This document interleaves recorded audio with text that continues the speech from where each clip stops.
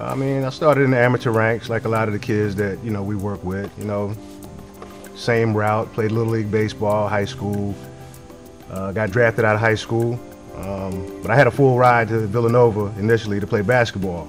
So I was, multi-sport guy too. But I mean, went on and played in the minor leagues with the Expos and eventually went to the big leagues with them, played 13 years. And since retirement, I've gotten into coaching. I'm in the Cincinnati Reds organization. I'm a manager at this time and, still in the game. Pretty similar. I was a youth baseball player. Baseball was more or less kind of what I played because my friends played. I was mainly a football player. And I think around my sophomore year in high school, I decided to give the baseball thing like a full try. And from there, had the opportunity to go into pro ball out of high school, went to college, played 3 years, signed with Baltimore and a couple major league camps and then started back.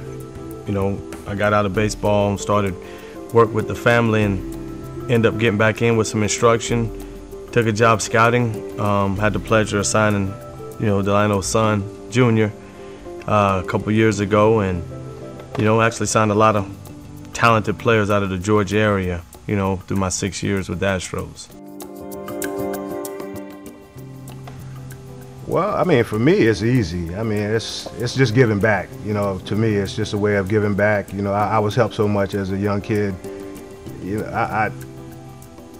It was really hard. I mean, growing up without these type of people in your life, and I understand how hard it is for a lot of these kids. So it's just giving back for me, basically. That's what it is.